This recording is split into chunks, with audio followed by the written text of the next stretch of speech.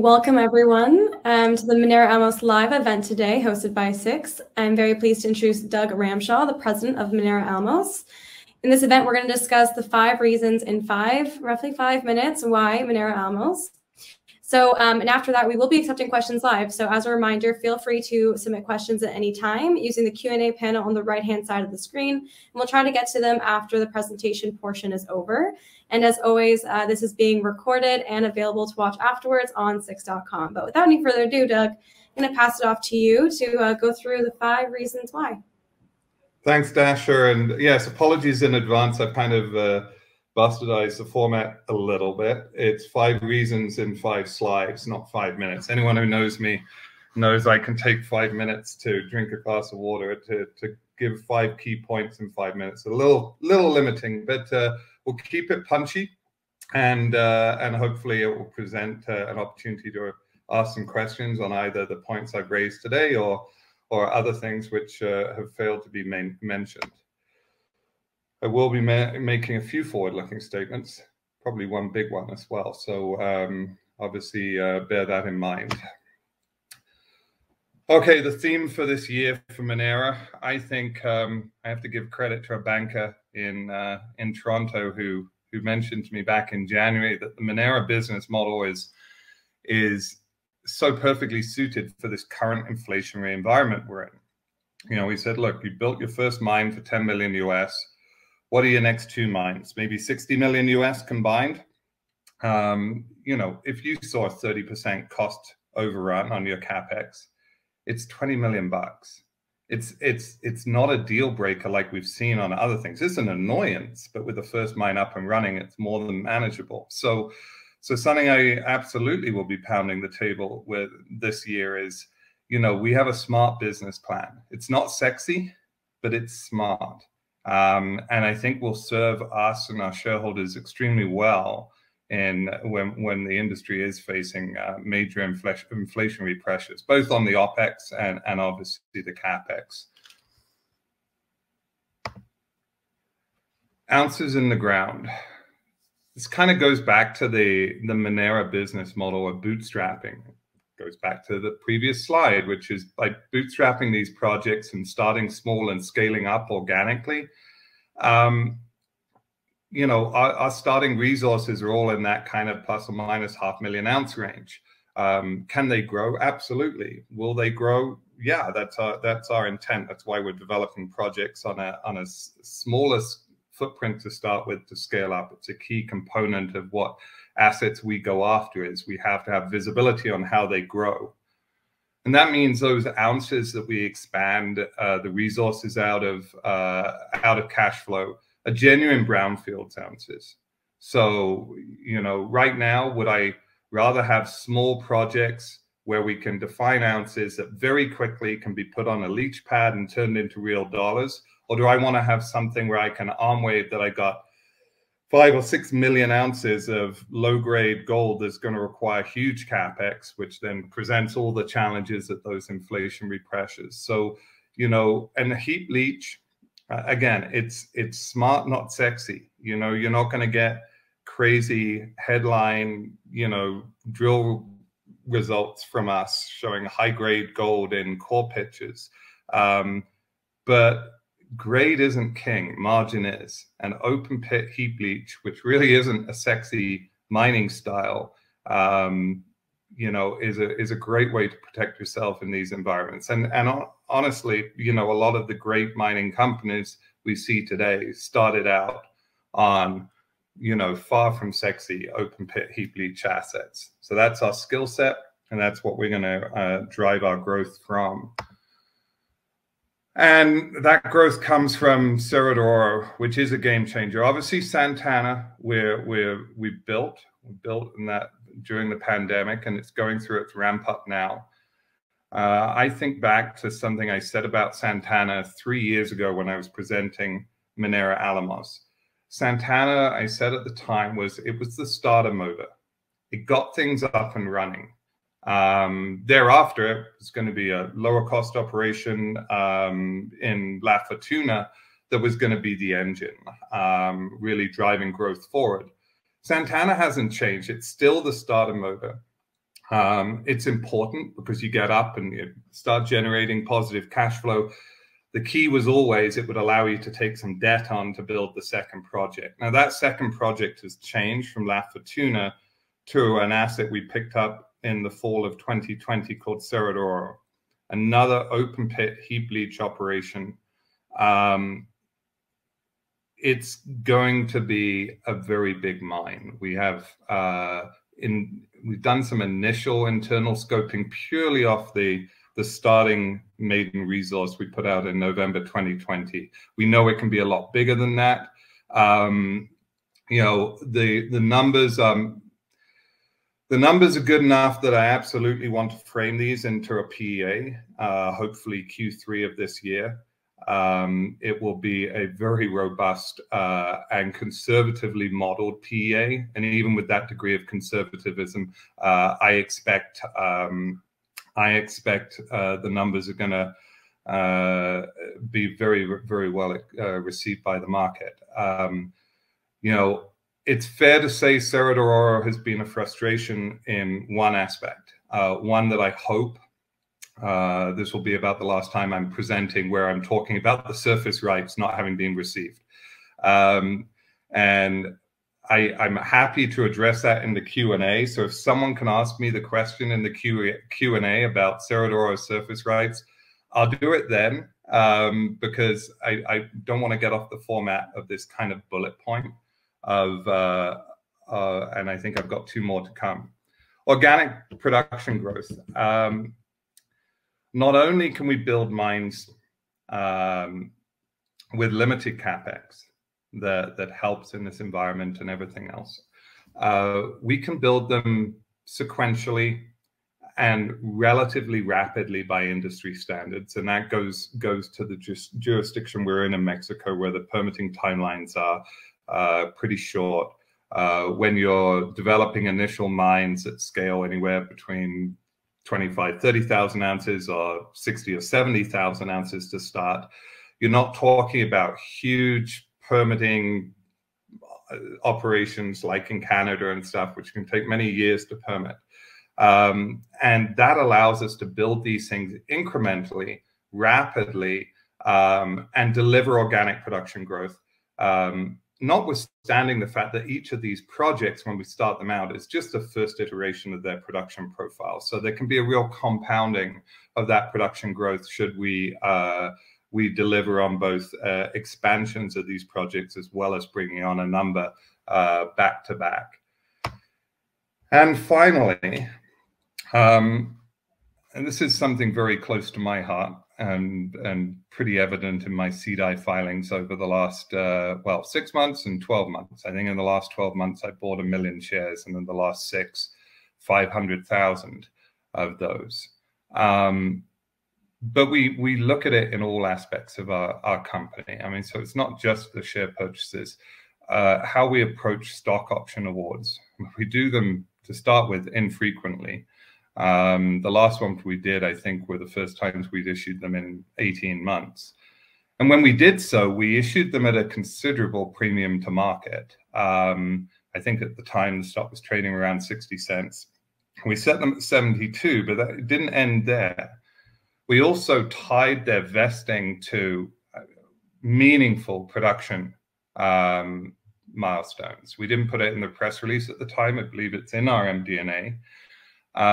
For those to vest on a quarterly basis, 25% vesting basis, each 25% of that option grant only vests upon reaching 50,000 ounces of cumulative gold production. So for us as management to see those options have value, we will, in their entirety, we will have had to have produced 200,000 ounces of cumulative gold production from our operations within a 5-year period. Now, we absolutely believe that's going to happen, and we probably wouldn't have set the vesting on those conditions if we didn't have a plan to actually be able to do it. But I think it was important, because I think when we are speaking to shareholders and expect shareholders to put their after-tax dollars at risk, it is very important for management to align their rewards or their purchases with those very same shareholders. You know, we are in it with you. We're not in it for ourselves because of you. So I would say that Minera ranks very, very highly in our peer group in terms of that alignment with our shareholders, and it's something that's very close to my heart and I'm very proud of. Now, with that, I'm sure we can turn to a question about surface rights at Cerro de Oro, but I don't want to preempt any other questions that come in. So that was 5 bullet points that I think separates Minera, and certainly makes Minera a very interesting story for the coming years. But certainly, you know, what I like about these kinds of presentations is hearing from shareholders or potential shareholders alike, and happy to answer any questions that might come in. All right, well, thank you so much, Doug. Of course, the question that you requested has come up. So can you please tell us more about the surface rights at Cerro de Oro? Well, it's funny you should ask that question. So Cerro de Oro is a very interesting project. It's the first one that our team has built that actually sits within the municipal boundaries of a nearby town. So 95% of the land that we'd need to develop that mine actually fell within those boundaries, and we had those surface rights tied up middle of last year because it was just an agreement that needed to be done when you're dealing with the mayor of the town. A lot of companies, not saying all, but a lot of companies probably would have pushed ahead with a mine plan based around that ground, but it wasn't the optimal ground for an operation we saw at the scale that it can be. And so rather than doing things in a rushed or premature way, this is where I'll always defer to our excellent team in Mexico. They said, no, it's going to take more time to do it right. It's caused me, and I'm sure our shareholders, immense frustration. You know, and there've been a number of times where we thought, you know, we had everything tied up. This is, you know, but they weren't. And I think I look back to pre-pandemic, I was incredibly proud of us being spot on with our guidance and on timings of everything. I used to have a slide about it because we were so accurate on that. And I've hated the fact that timelines have become more fluid over the last couple of years. The funny thing is, to some extent, I wish we didn't have to give timelines. But if a shareholder was to ask, when is someone, we're expected to. So we give guidance based on the most accurate information we have at hand at the time. Most recently, we thought before the BMO mining event in March, end of February, beginning of March, that we'd have them right around that time. But there were still some more meetings. These surface rights, often it's back and forth with local community members, you know, in terms of this last bit of land we want. And it's not that there's any distaste for mining. Cerro de Oro is probably our best located project in northern Zacatecas. It's fantastic. All the people around there are very pro-mining. They either work directly or have indirect work from a lot of the large mines in the area. And so it's not a question of you're dealing with two groups of people. Some are opposed to mining, some are against it.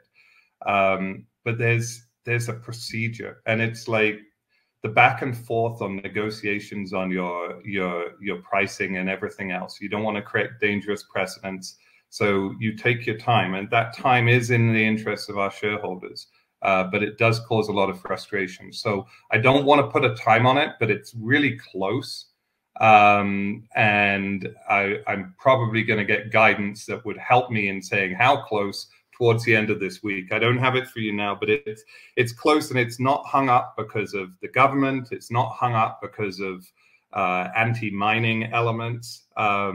It's just procedural. The final step is a final meeting down there where we get an agrarian attorney come in to ratify everything was done correctly. And then we're away to the races. And within 2 months of getting those surface rights, we'll have the project into permitting, all the engineering, all the work's ready to go. our consultants, permitting consultants down there, believe it's about an 8-month permitting process, highlighting again the attractions of these things in Mexico. So that would still, even if it's 2 months from end of next week to going into permitting, so call it end of July, we're still factoring, getting those permits right around the end of Q1 next year. And if that's the case with a roughly 6-month build, Cerro de Oro can be on stream before the end of 2023. So, and it really is a big game changer project for us, because I think it rapidly pushes us to kind of that 100,000 ounce production profile, with Fortuna waiting in the wings, and really hopefully being able to leave the kind of junior producer world, that sub 100,000 ounce producer world behind us. So it's been frustrating though, and I think our shareholders have shown incredible patience with us during this, and I think that patience will genuinely be rewarded in due course. Okay, thank you. Paul is saying, Mexico recently nationalized lithium rights. In your view, are gold and copper next? I don't think so. No. I think lithium was something that AMLO, had talked up, wanted to make the point. I mean, there isn't some extensive lithium industry in Mexico. There's really only one major project. Bacanora is one that is now owned by the Chinese, that is any kind of advanced lithium project in Mexico. So there was talk at the time about energy stuff. So copper was also raised, but some wholesale nationalizing of the Mexican mining industry that is a big contributor, but is supported by big investment from companies that in North America. I don't believe it's going to lead to other commodities. I think lithium was it was an odd one to make so many headlines, because it's not like there's some extensive lithium industry in Mexico. It's not like the lithium triangle of South America. So a lot, was there a lot of political statements being made by AMLO on it, populist kind of stuff? Maybe. It wouldn't be the first time, but I don't see it translating to copper, silver, gold, where the investment has been made. It would be very hard. I think you'd probably have some major issues with the USMCA as well in that regard too. Okay. Thank you. Next question here is, will you continue to develop projects without compliant feasibility studies? In terms of feasibility studies, I would very much think that we're not ever going to do a feasibility study. A compliant economic study, we have one for Fortuna. It's PEA. PEAs come in different qualities. I think the PEAs we put together are very good. Cerro de Oro will have a PEA. Santana was a bit of an anomaly. Did it make sense delaying it for a year and spending a whole bunch of money when, in fact, the project we inherited there had better than feasibility study met, for example. Most feasibility studies on a heap leach wouldn't have met data that was supported by a 50,000 ton bulk heap leach test pad that was done at site. So we had, I think, a better handle on the metallurgical characteristics of Santana than if we put it into a feasibility study. And to be perfectly frank, feasibility studies have been found to be woefully inaccurate over the years, routinely, not just some outliers. And again, I think that's one of the other beauties of projects that can be rapidly taken from resource and a PEA into production.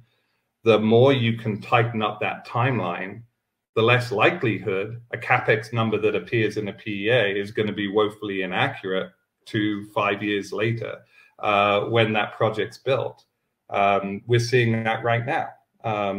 So many of these projects where construction was built under one set of operating assumptions are now finding significant funding shortfalls, which is tough when you say you've invested $700 million in a project and now you've realized you've got another 1.3 billion to go as opposed to 600 million.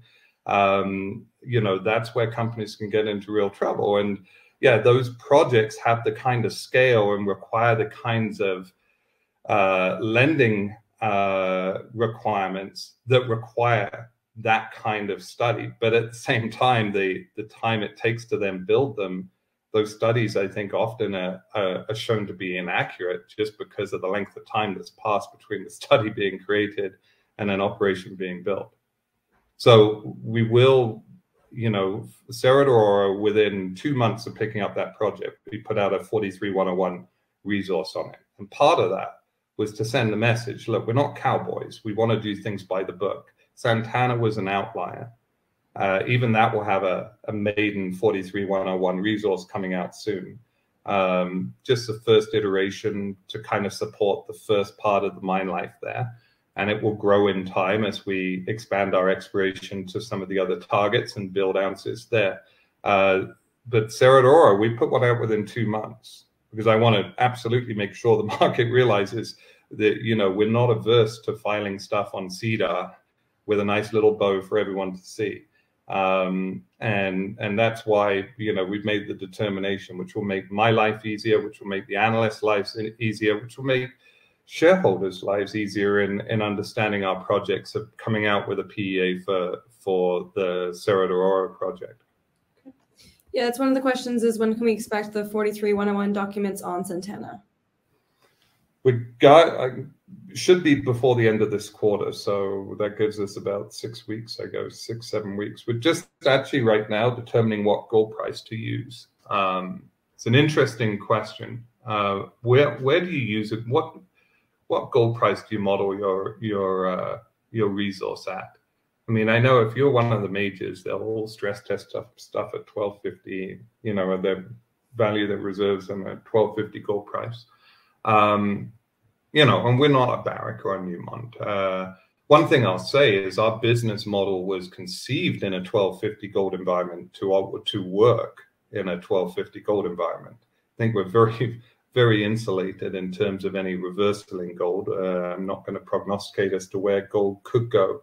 All I know is on the downside, our business model stays intact. And I think that's really important. Obviously, if it goes the other way, we're there to take advantage of it. But I was having this question the other day, like when we did the resource for Cerro de Oro and likely the PEA, which will be the base PEA will just be based off that resource, we'll use 1450 gold, which I think is very conservative against the studies coming out right now. For a project like Santana, where we're taking those ounces right now, putting them on pad, you know, do we use 1450? Do we use 15? Do we use 1600? It's like at least these are ounces that conceivably are going to be turned into dollars very rapidly, and short of a major couple of $100 reversal in the gold price, I think, you know, there's a floor that's been set there now. So we're just making that determination as to what gold price to use. But I think the beauty of ounces that we're developing that very rapidly are turned into the very gold that's contained within that rock, you know, gives us a little bit of flexibility there. But overall, I think, you know, the key point is, you know, when we're using prices, we always tend to err to the side of being cautious. I think most PEAs now would not be using 1450 gold in them, but I'm pretty sure that's what we'll use for the base case for Cerro de Oro. And I think it underscores why we're building a business model that can support the highs and lows of the gold cycles. I think part of the problem with our business is it is very cyclical. And for the longest time, you know, the bigger producers would trade with those cycles because there wasn't that, or there was a reluctance to really take a more conservative approach to when buying assets and everything else. And I think there's been a long-standing knock on the sector and why we don't see the generalists pouring in as much as some would think should happen, because they've been bitten in the past. And so if we can emulate you know, a business model, you know, like some of the majors are now starting to achieve, which is not a cyclical business model, I think that's a good company to try, you know, to be. All right, thank you. Lots of questions here. Given that you expect to be cash flow positive on Santana this year, will the delay in Cerro de Oro affect how much financing you may wish to take on? They go on to say, you've been very open that you may take on modest amount of financing. Yeah, I mean, certainly I think we'll lose our debt-free badge of honor. You know, it was important to be debt-free when building the first mine. So we took a royalty instead. You know, Cerro de Oro is, at a guess, it's going to be about 25 million US to build. I have no problems taking on a bit of debt to help support that. In fact, I would love post-PEA to kind of line up what that debt component could be, so that the market is aware that as when we get those permits, we've got the funding in place, that there aren't any unpleasant surprises. With Cerro de Oro, there definitely comes an additional line of expense. You know, as we start advancing that, I mean, we've got drill programs mapped out to do at Cerro de Oro this year, both infill and expansion drilling.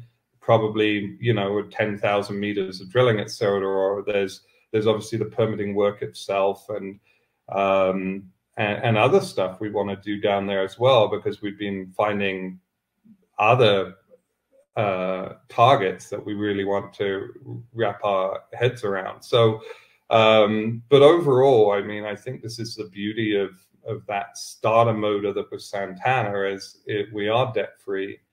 You know, I'm not going to wear it like a badge of honor. It's been good to this point, but I have no problem. It will be more efficient for us to look for taking on a modest amount of debt for a project like that. To be honest, if gold prices hung up at $1,450 or $1,500 gold, which is where we'll model that PEA, the payback on it will be so quick that I don't even view that debt as anything more than a short-term bridging loan. This is not something that will see years and years of payback to deplete that number.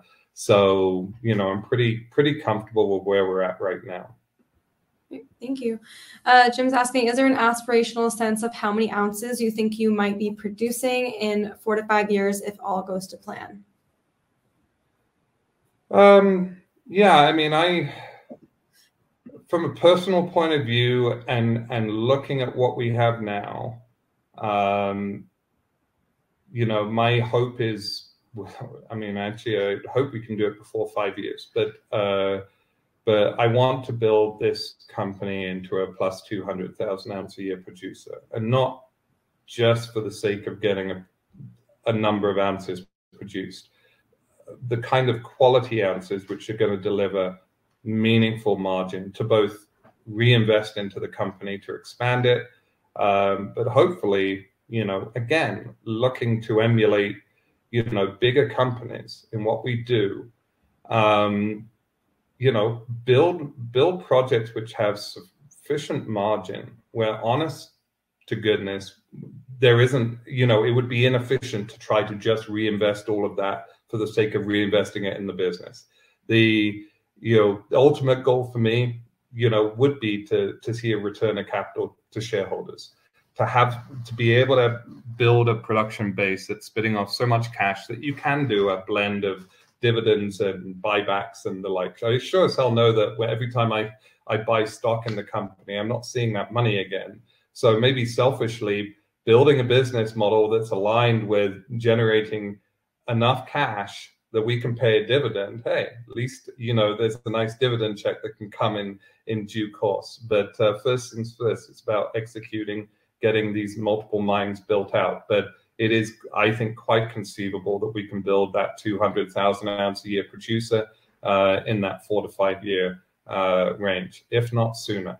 But you know, in light of what I was saying about timelines right now, let's use 5 years as the outside date. Yeah, I guess another timeline question about the construction start of Cerro de Oro. Kevin's asking, right now it's HQ 2023. Do you see the upside moving close to H2 2022? So in a perfect world, if we were to have surface rights, you know, in the next 2 or 3 weeks, or say around the end of the month, in a perfect world, it's about 2 months from there before the permit applications we've got all ready to go can be submitted. And that's because the last thing that needs to happen is some baseline and flora fauna surveys that can't be done without all those surface rights. So our permitting consultants have said within 10 months of surface rights, 2 months for those surveys, 8 months for permitting, we should be getting our permits back. So on that basis, we're talking right around the end of Q1 next year. Now, Q1, early Q2. Construction could start immediately upon receipt of the ETJ-MIR permits, and that's as little as 5 months, you know, but let's say 6 months. It's from an open pit heap leach perspective, it's a really nice area we're in. There's huge areas of flat ground for what are going to be very large leach pads. The leach pad we're thinking of permitting has, you know, 100 million tons of capacity. Not just for our starting operation, but for the expansions we see thereafter. So, you know, I would hope, worst case scenario, we've had our first blast and mining has commenced before the end of next year. Could we have been going through a few months at the ramp up by end of next year, or is it a first blast on Christmas Day 2023? I'm not sure, but if I had a goal, it would just be that mining is commenced before the end of 2023, and there's a realistic chance that mining could have been going for a few months before the end of 2023. Okay. Thank you. Paul's asking, what inflationary cost pressures are you seeing in 2022 so far? Yeah, it's an interesting one. Not that much. Part of this is like, so from a diesel perspective, gas prices, how Mexico deals with gas is they look at things on kind of with setting prices is they look at everything on kind of a 3-year rolling basis. So when prices collapse, we really didn't see the benefit of that. But now that they're going up, we've actually only seen a modest, you know, single-digit % increase in our gas prices there for our contractor and the small carbon plant that we operate. So that's been pretty minimal. Reagent costs like cyanide and lime, and we have low consumption of both, but, you know, they've been modest. They probably have added, you know, maybe $20, $25 an ounce in terms of cost. It's an interesting one because I said this in a meeting I had recently. There was a whole big thing a couple of months ago or 6 weeks ago about a big Czech Republic company that produces a lot of cyanide shutting down their plant, and they were producing it for use in the mining sector and everything else, shutting down their plant because of high energy costs in Europe. And, you know, our cyanide is produced in Mexico. It isn't a supply chain issue, but it's an interesting example of there are genuine supply chain issues which are going to lead to some cost inflation, but more the advanced planning required to mitigate those. Long lead item ordering, you'll want to start a little earlier. A good example, drip lines for pads.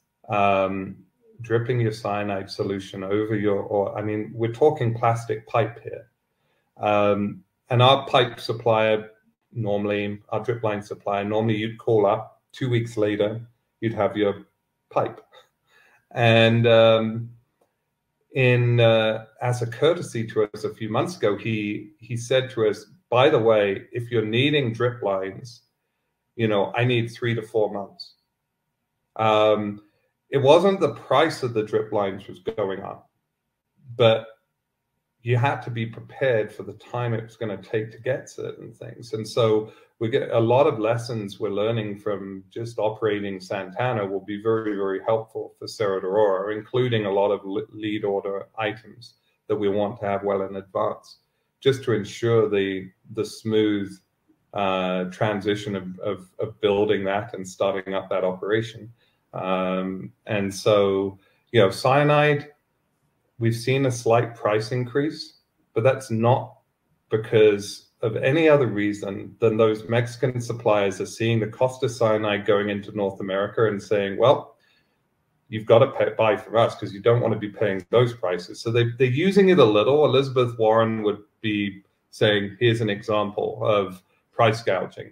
There's a bit of price gouging going on, you know, and look, a lot of these companies have probably struggled like a lot of people in society over the last couple of years. Can I blame them a little? No, I can't. But overall, we're not seeing much in the way of cost inflation. We are absolutely as vulnerable as anyone else to breakdowns in the supply chain. And so I think the key considerations are always to be ahead of that. And that means being very well informed with your suppliers so you can get ahead of supply chain issues. It's really interesting. Ken's asking, do you see Minera Alamos as a buyout target? No, I don't actually. I mean, maybe people like a liquidity event. We're about building a new significant gold producer. And, you know, that's something I think that there's room for in the market. And so whilst sometimes as investors, and I'm an investor in this space as well, sometimes we love the idea of a liquidity event. I'll give you an example of one where I think there was when Darren and his team built Castle Gold, and they built that very similar to Santana or what Cerro de Oro is going to be. You know, it started on a 300,000 ounce resource. They built it for $7 million US. Started out as a 25,000 ounce a year operation, and 2 years later it got bought out for $130 million. And during that time, they'd increased the resource to 1.2 million ounces. The profile was 50,000 ounces a year, and it was heading to 75. And it got bought out by Argonaut. It was a bit of an arranged marriage. There's some shareholders still feeling the hurt after the GFC. So in 2010, Argonaut Gold bought them for $130 million. They also bought a company called Pediment Gold that had the La Colorada project. And I think they paid about $160 million for that. So roughly $300 million in combined acquisitions. In very short order, relatively short order, Argonaut had gone to $1 billion market cap. So, I mean, you can kind of ask yourself a question as shareholders of those companies, how much money did you leave on the table taking the liquidity event? You know, it's my job to show that, you know, we are better poised to continue to add value off our own hard work than succumbing to something. But I think the very nature of bootstrapping these operations means a potential acquirer just doesn't have the line of sight on the resource that we do and stuff. So I don't think so, honestly. But I'd also just couch that by saying, just because I believe that we can build a great new gold producer off the foundation that we put in place now, we will always think about things from all shareholders' perspectives and not our own desires to lead this charge to build the next great big thing. So, you know, whilst I personally think that that is a path that is best serving our shareholders, I am but one voice, or 6.5 million shares of 448. I'm a very small voice in this. You know, it's our shareholders at large we have to think about. So. Next question is, what will the Cerro de Oro PEA cost? Oh, it won't cost much at all. And the reason is that you're not going to see a PEA, like our PEA for Fortuna was done by CSA. This PEA will be of 43101 standard, co-authored by a number of expert QPs in their respective fields. All independent QPs co-authoring a report. It won't have some glossy logo on the front cover, but it will have every single page and every bit of data you would see in a report produced by an SRK or a CSA or a JDS or whoever.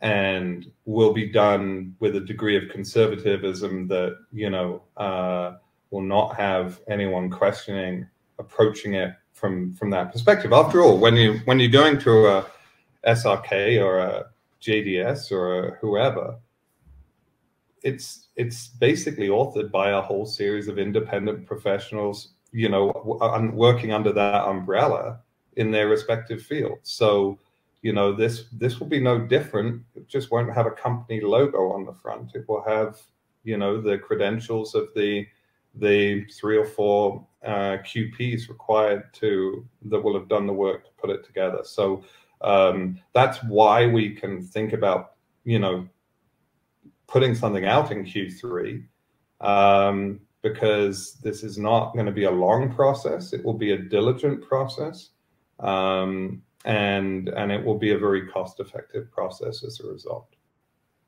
All right, thank you. I want to close out with this question from Ben here. Apart from declaring commercial production on Santana and obtaining the rights at Cerro de Oro, what would you say are the main catalysts shareholders should look forward to for the rest of 2022? Okay, yeah, it's a good question. People always ask about catalysts, and I've actually I get, for good reason, a lot of people are hanging on when's commercial production at Santana, and I've pointed them to a lot of companies where I think there's been a haste to make that declaration, and we're not in a hurry to do so. I think by taking our time to get there, it will be more impactful. So it is a genuine catalyst, but it's one of many this year. Those surface rights are key because they start the ball rolling for us being able to talk about a lot more about Cerro de Oro, for us doing the PEA on it, for getting the permits in. So that all starts. It's the biggest gating item for Cerro de Oro, and why it's been a source of frustration that I've had to kind of see to, okay, it's better to do it right than rushed. It is the gating item for news flow at Cerro de Oro. So that to me, when I look at our whole business model, it's funny. You know, I'm sure people think, well, it's got to be commercial production's the most significant catalyst. I actually think the surface rights at Cerro de Oro are. And so in terms of the rest of the year, I think the biggest catalyst thereafter is actually going to be the PEA and Cerro de Oro, because I sure as hell I'm going to enjoy actually being able to talk real numbers. I don't want our shareholders to have to guess. The PEA is going to clear all that up.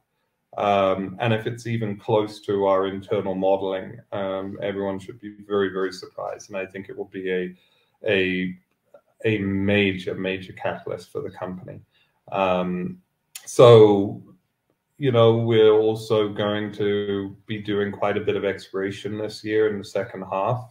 But I think in the short term, surface rights at Cerro de Oro, then commercial production at Santana, then CDO's PEA, I think, would be the first three things on deck to really watch out for.